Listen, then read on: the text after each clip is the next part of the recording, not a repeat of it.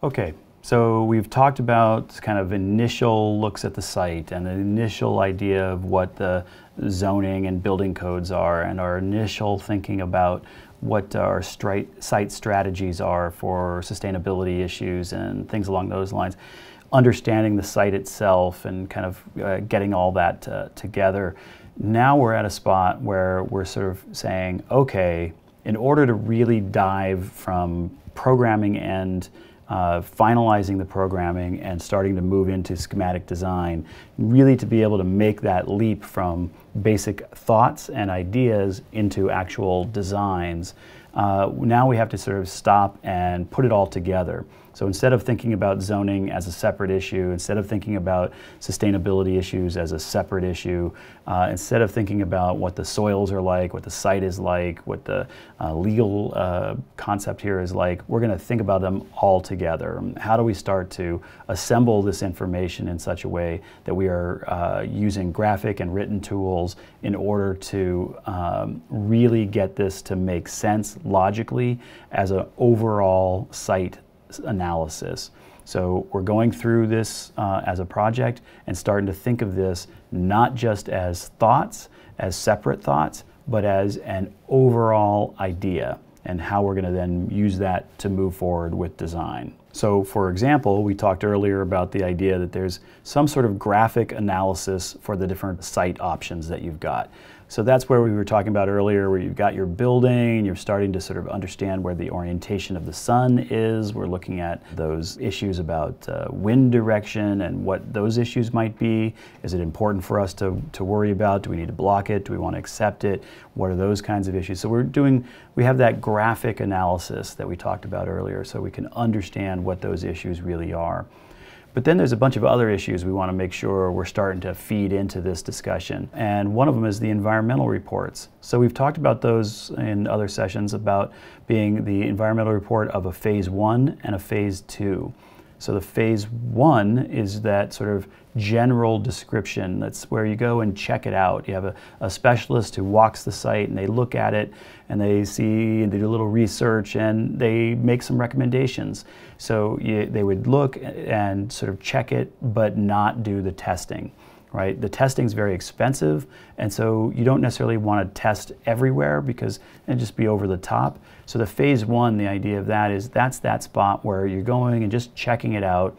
Is this seem like it's a problem from an environmental standpoint, or does it actually look like it's really not going to be an issue? There's not been a history of problems in the area or on the site, and everything looks pretty good. They don't see anything. Well, if that's the case, then they don't need a phase 2 because it all looks good. But if they did look at it and said, well, that looks like asbestos, and there's a history of tanks in the area and some problems here and some problems there, well, then that would certainly kick in the phase 2, at which point you would come in with all the testing and all of that. And as I said, it's a much more expensive process, and so you're always trying to not do that testing if you don't need it, but clearly it's the only way to know if things are safe. So if you do need it, it's really important to do it. So the environmental reports, the legal description, which we usually think of as a survey, although it can actually be quite more complicated than that. It could be a written narrative, it could be descriptive in numbers of ways,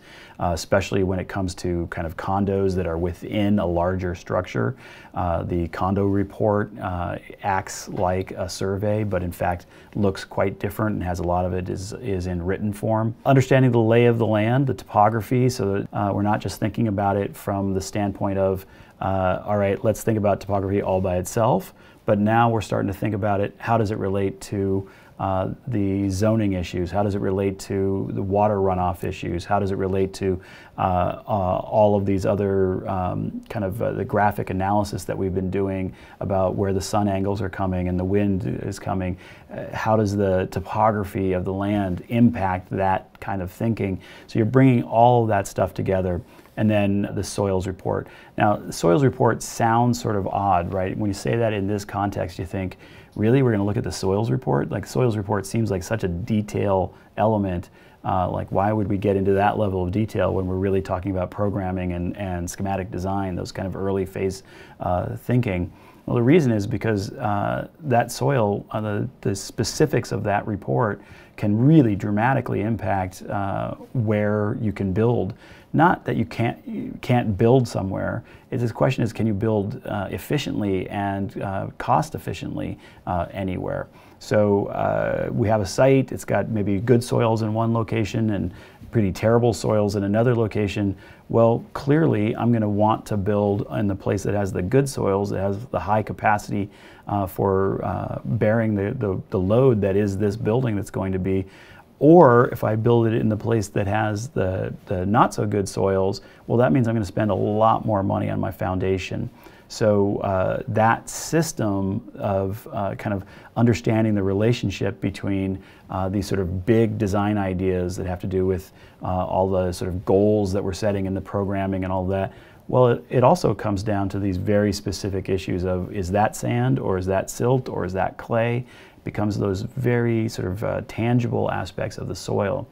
So, quick reminder, a bunch of this information, for example, the environmental reports, the legal surveys, the soils report, those are all things that are given to you by the owners, by the clients.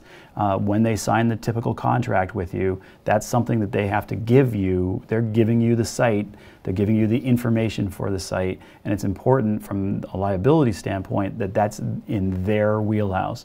So they give those to you. Each of these things, the environmental report and the soils report, both of those will come with recommendations. So it's not just data, it's actually data with then, here's our proposal of what we think you should do.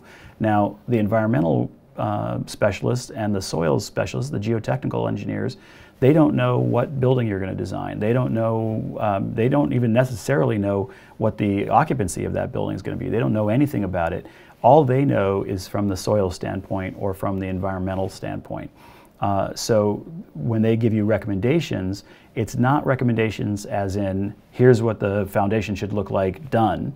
It's more recommendations in the sense that this kind of soil in this sort of situation for typical kinds of loading, here's what would normally be done.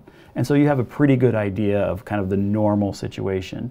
If your building, for whatever reason, doesn't fit to the normal situation, well, then you wouldn't follow the recommendations.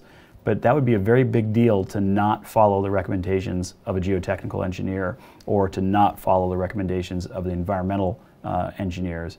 Because what you're essentially doing is you're saying, yes, I see the recommendations, I acknowledge those recommendations, and then I'm going to ignore them or I'm going to dismiss them. Right? That's a pretty tricky thing to do. So in general, this information is given to you by the owner. They've contracted for it themselves. You're not really even supposed to help them contract for it, and it's really their duty. And then they're going to hand those reports to you, and then you're going to create a whole series of these other documents, the graphic analysis for the site options, the thinking through from a sustainability standpoint, using the topography and trying to understand the lay of the land to find, the sort of opportunities in the land. It's all those things that you're going to be providing along with the information that they're providing, and you're putting all of that together and analyzing it all and figuring out, well, what are the driving forces? What are the issues that are going to make an impact on this particular situation? So you could imagine you have a question that comes at you that says, here's a bunch of different pieces of information. Here's a geotechnical report. Here's a sort of our program from a sustainability standpoint of what issues that we really want to attack for this project. Here's a survey. Here's a couple of other pieces of information. And you might have to sort of scan through that information to find, wow, that geotechnical report has the area that I would have naturally assumed would be where we'd build as being a really bad and expensive area to build in. Maybe we have to put caissons all the way down to bedrock or something. And so you would have to scan through and find that sort of outlier piece of information that then says, all right, so that's not where we're going to build. We'll build in this other location. So you're looking for what are the driving forces that are going to place our building, that are going to give us all the sort of key pieces of information that we need in order to sort of design the building that we want in an efficient and logical way. So let's take a look at a couple of these a little more closely.